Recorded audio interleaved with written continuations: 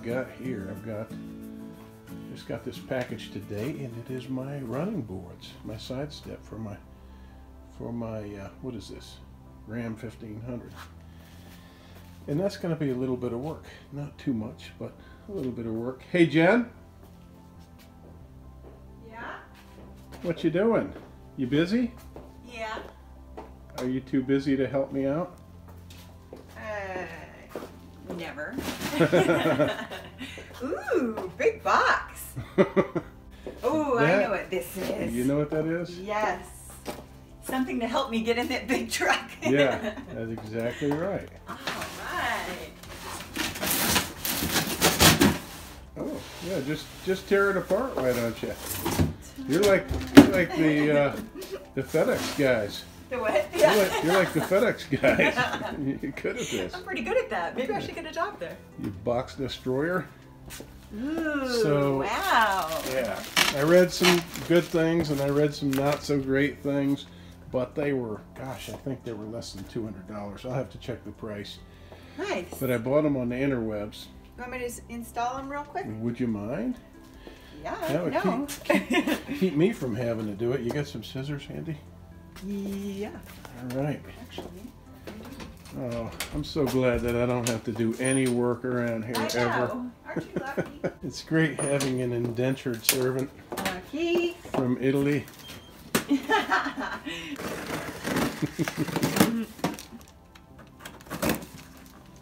All right.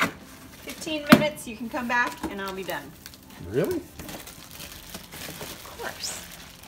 Good at this stuff. Oh boy, that looks like a lot of difficult wear. Or what do they call it? Hardware. Yeah. Passenger side. Okay.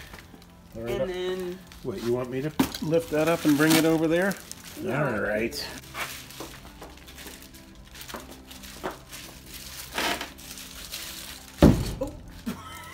It only goes so far. Don't you dent that.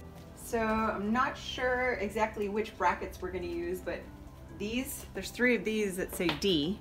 So that's driver's side, right? Okay, yep. And then there's 3 that say P Which of is, these. And so that's passenger side, right? yeah. And then, I don't know what those are. And how many Just of different those brackets. There's, are? 6. yep. Bunch of hardware. Ooh. Okay. Right. Okay. So this installation instructions, right? It's easier to figure it out, right? How you doing? Good, except that I'm almost done and Well, left. that was the idea. Well, I think you're going to end up doing the other side so you can do your how-to. Oh. Because I'm pretty much finished with this side. Wow. Well, you got one more to do. Yep. Is this it? Is that it? Yep. So, what did you do? You just put those 2 parts, you put them together? Yep. There were times where I could have used another hand. I'm sorry. But we got it done. Yeah. Good. All right. So far let's see, so good. This goes. Now you know that this has a front and a back, so I think it goes. Yeah, the long end back here. All right, but you got one more bracket to put on. Right. So I'm gonna move this one. Yeah. All right. Let's keep this out of the way. Alright. Come on. No slacking. Chop chop. And I'll do the other side, and I'll do more of like a how-to and show people how exactly to do this, right? Yeah. Thinking, right? Yep. Ready? Yeah. Finish her up.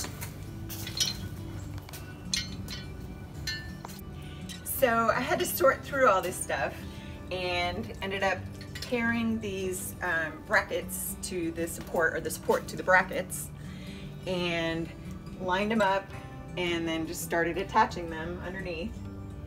And now it's the last one time to attach this one. So I'm gonna put this one on, and then I'm gonna let Exoman show you how to do the whole thing on the other side. Thank you. Yeah, of course. All right, so my pick girl has left me, but I've gone through the parts, and here, look, here's an important thing here is you notice that there is less area between the step pad here in the front of this pipe than there is back here. All right, so that differentiates the front and rear. So that short end of the chrome part, or stainless, goes to the front, and the long end goes to the rear.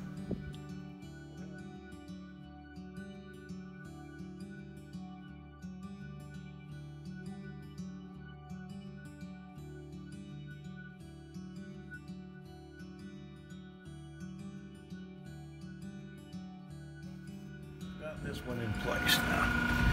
The trickiest part for me was this, getting this, what's called a nut plate. See, it's got an 8mm nut welded onto it there, and then it's got an 8mm bolt here. Well, if you have the configuration that I have, which is on this classic crew cab 2019, you don't have threaded holes under here. Let me show you. You see, here's the side panel. You don't have threaded holes to screw your bracket directly into the truck body. So you have to take this nut plate and fish it through a hole above here. See, now this was taped over like so. You see that tape right there? These holes above these nut holes are taped over. So you just pull the tape off, and you take this and you put an 8mm bolt in here to use as a handle. See how I did there? Right? And then, let me see if I can do this one-handed here. Then you use that and drop it down and fish that. This is very, very tight space here.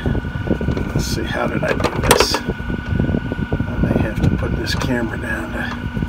I had it through there, but what you got to do, there we go, there we go. Pushed it all the way in, and then, boy, you don't want to drop that. You just want to fish that through, there we go, through the hole. Okay. Now don't drop this assembly because you don't want to lose. Oh, jeez. All right, I've got to grab a retainer to put on here before I lose the whole shebang. Okay, here we go. That's what these mysterious plastic discs are. This is a retainer to keep this in place, right? Now, I've got that under retention. I can take this out. You see, this bolt that I used as a handle, and then I can drop that nut down into position right here to then screw my my bracket into my nut plate. Got it? All right. So there. So now let me show you the one that I've already done back here, and it'll be like so. Okay. You got that? You see the anatomy of that? There's my bracket.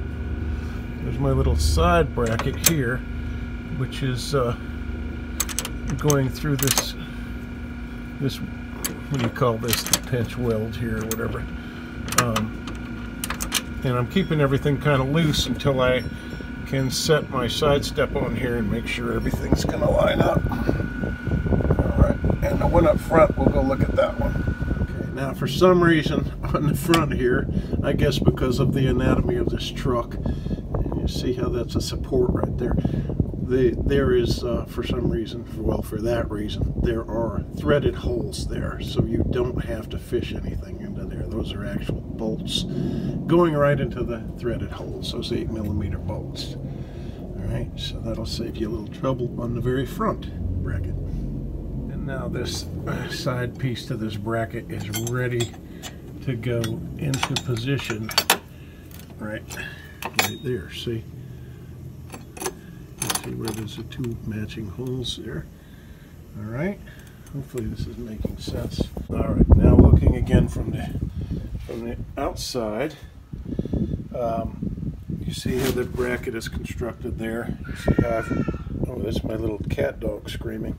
You see how I have this one ready to go in the middle here. There we go.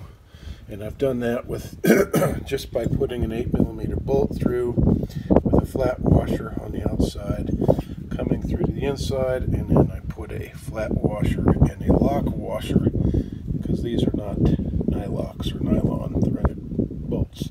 So you have to use a lock washer and a washer. All right, so lock washer and flat washer on that side, and just a flat washer on the inside. Okay, now we've got that ready. So we'll go up under here. Of course, I won't be able to do this while filming, but I'll show you what's going to be done. Okay, see? So I've got my two holes. I'm going to set this first hole up over here, and then I'm going to take a bolt and go through there into this nut plate. All right? All right, so now I'm going to use this and rotate it till I see the nut plate. Of course, oh, you see it? There it is, right there on the other side. Now I can get a bolt through there into that nut plate and cinch everything together. All right, there you go. I was able to insert that into the nut plate and get it screwed in a little bit. Now I can put my flat washer, lock washer, and nut onto this. The hardware is not really so complicated when you just sort it and count everything out. So here now I have some of these 6mm hardware, which I'm going to put the other piece of that bracket on with now, like I've done on these. Oh, I haven't finished this one, so let's do this one. So what I'm going to do is take a flat washer and put that over that bolt and run it through, and you see I've got these nylocks or nylon threaded washers or bolts, I'm sorry, nuts, that we're going to use for the backside. All right, so let's put those through there.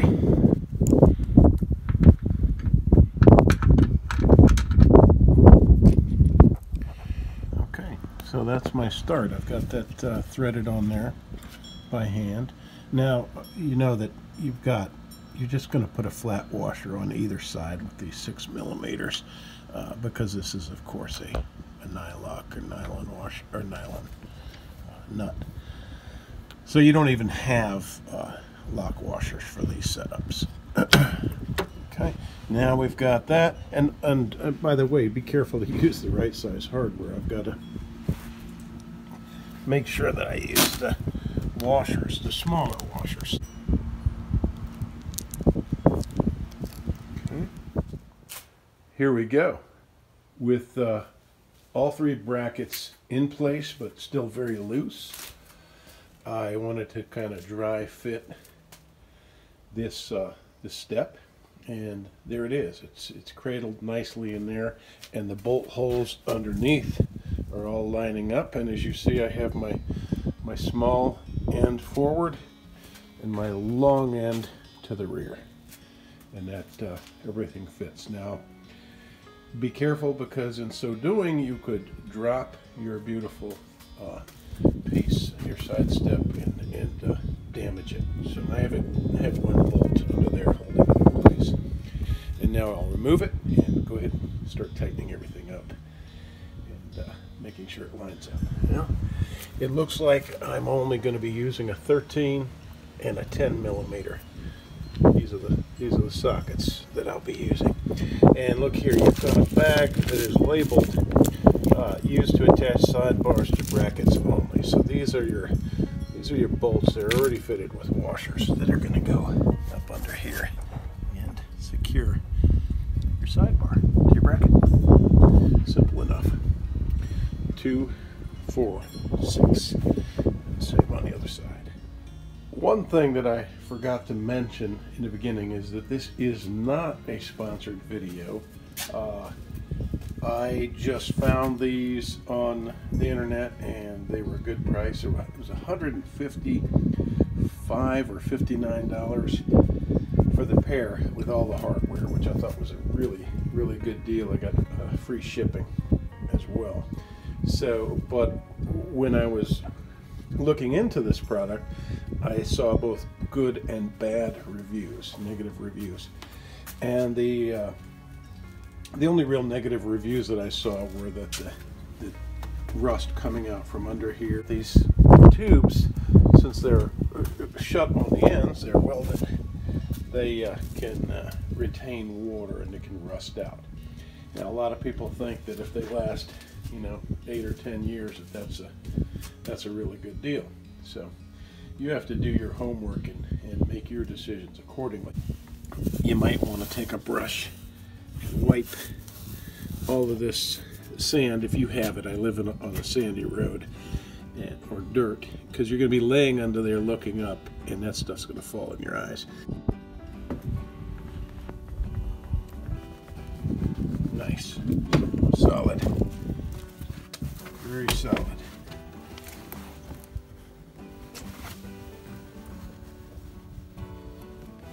Very nice.